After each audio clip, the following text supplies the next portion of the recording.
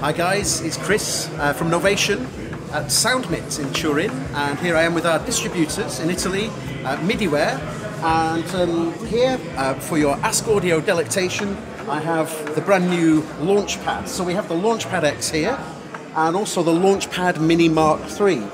So these have just recently been announced, and we've had a number of feature upgrades that we've added to the already very popular Novation Launchpad. So the Launchpad Mini, the first thing that you can notice about this is that we've now gone full RGB with the pads.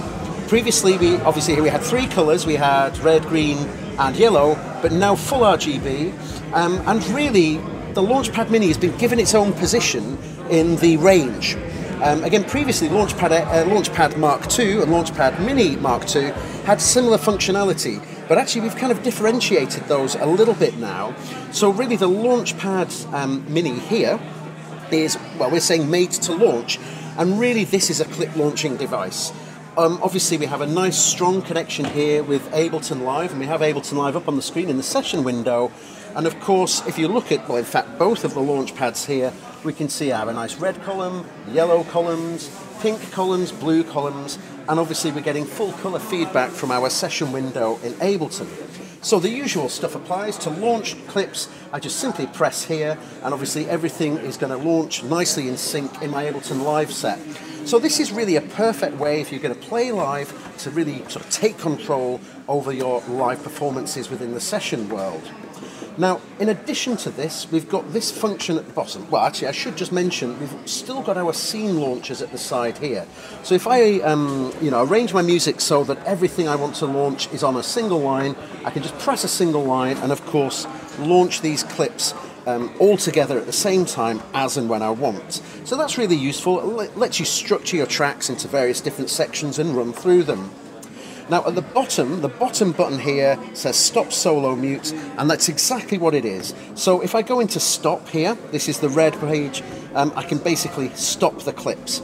Now the nice difference is here that we had this previously on the Launchpad Mini, but really we couldn't also use this space up at the top for launching clips. So for now we have Stop Clips and Launch Clips on the same page, which is a nice addition.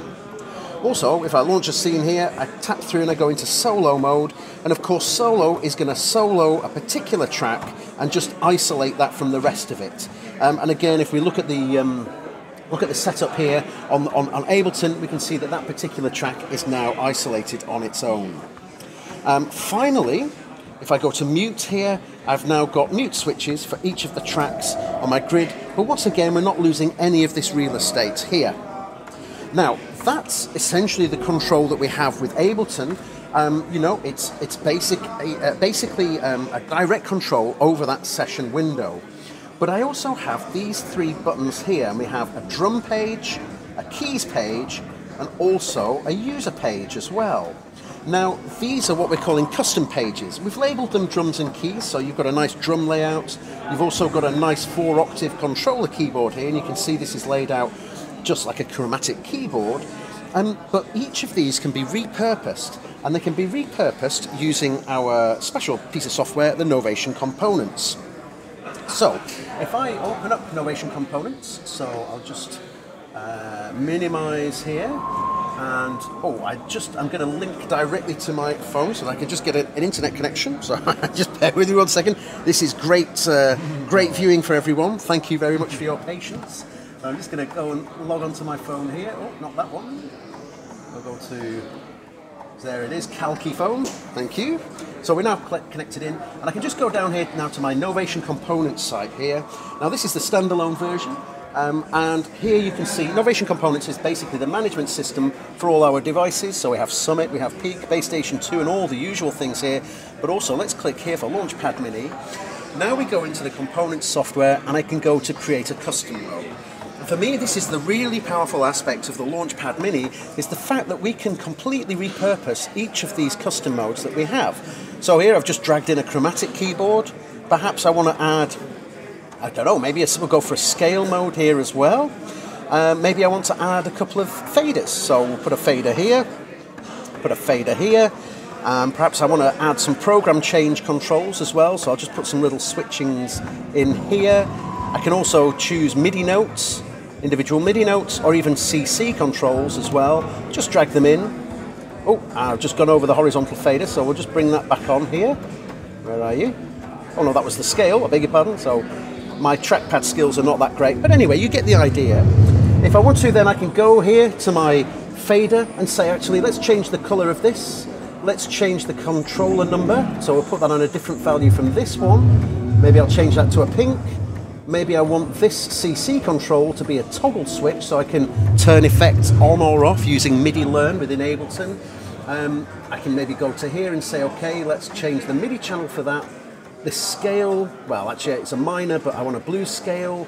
I want that on MIDI channel 3. And we have here the chromatic keyboard, and that's, yeah, on MIDI channel 1. Maybe I want to change the colours around a little bit so it's a bit easy to manage. So let's change the root notes here to orange, and then the scale notes maybe to yellow, and so on and so forth. So basically I've created my own custom mapping there. I hit Center Launchpad, and I can choose now which of the 3 pages, the drums, the keys, or the user. I'm going to go to, we're on the keys page, so this is number 2.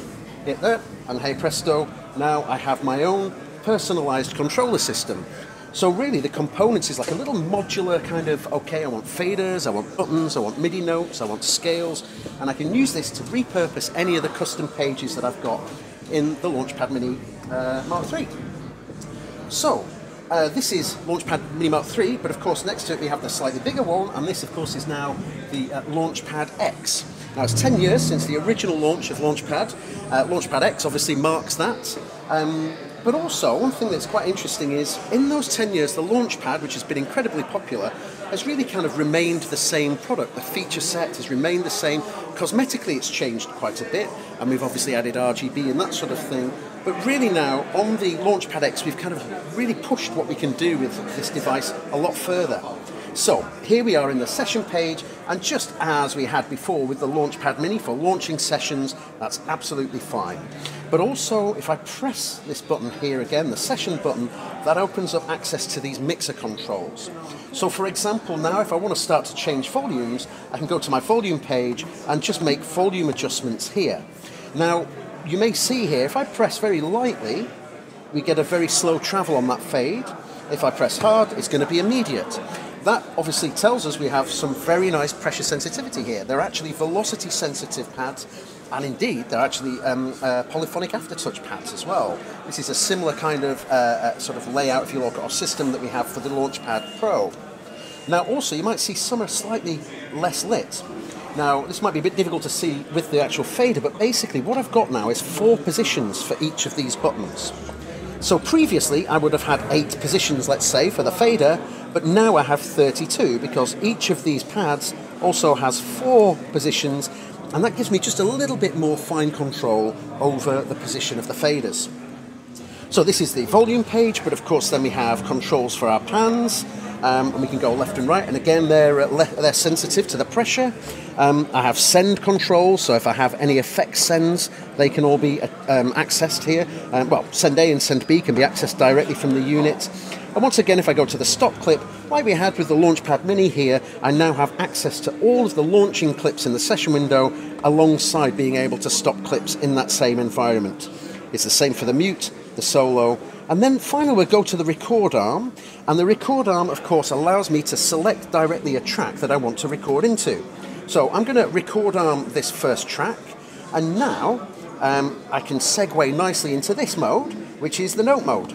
And now you can see here I have a drum grid, and essentially this is locked into a drum rack here on Ableton. So if I just double click here, you'll see I have a drum rack, and I can trigger and launch each of those individual samples. So this is a really nice kind of easy environment to work within the drum rack page. Now, you'll see here we've got a big record button, and of course I can use that to overdub and record into any clips that I might have created. But equally, and it's labelled Capture MIDI. So what does that mean? Well, let's say I'm sitting in the studio and I get a lovely beat going. You know, as you do when you're practicing, you just kind of get this nice little flow and everything goes, and then you think, right, I really want to record that. So you go through all this, the rigmarole of setting up the record, hit record, get yourself sat in place, you miss your cue, oh, you start playing, or you get all flustered, it all goes out of the window. But since Ableton Live 10, it's had this Capture MIDI feature, and what that means now is I can press and hold Capture MIDI, and it will remember what I played previously. So this, of course, is a feature that we have in Ableton, but it also means that you can see here now, it's remembered that beat that I originally created but didn't record. So that's the drum rack page, but if we go back to here now, and I'll just basically record enable this track, go to note mode, and you can see that's a completely different layout. So we have two different styles of layouts for the note mode, and this now is presenting me with a keyboard with which to play over the grids. Now, at the moment this looks quite interesting, so let's just go back and switch off the scale mode. So here now you see I've got all of these lights and these gaps in between. This is actually representing a scale to me, and all the notes that are not lit are essentially notes that are not within that scale. So all the lit notes, the purple and the purple notes are the octaves, the blue notes are the notes held within a specific scale. If I press and hold this, I go into the note menu and I can choose my different scale here. I can also transpose that using this, which is basically like a keyboard. We have the 2 black notes and the 3 black notes, then all the white notes here. So let's go to C minor. There we go. Oh, by the way, I can change the MIDI channel here as well if I want to. But let's stick with that. We'll C minor here, and I'll turn that on. Now when we go back to note mode, you see all of the wrong notes, in inverted commas, the notes that don't exist in that scale, have now been removed, and I just am presented with a nice, easy blank slate of control over the scales. Again, if I press and hold, I also have this switch here, which allows me to set an overlap. So if I switch here to a note 3 overlap, basically now I can play a whole scale just using the 3 fingers here. So that makes it a very customizable way of being able to input your notes directly into Ableton.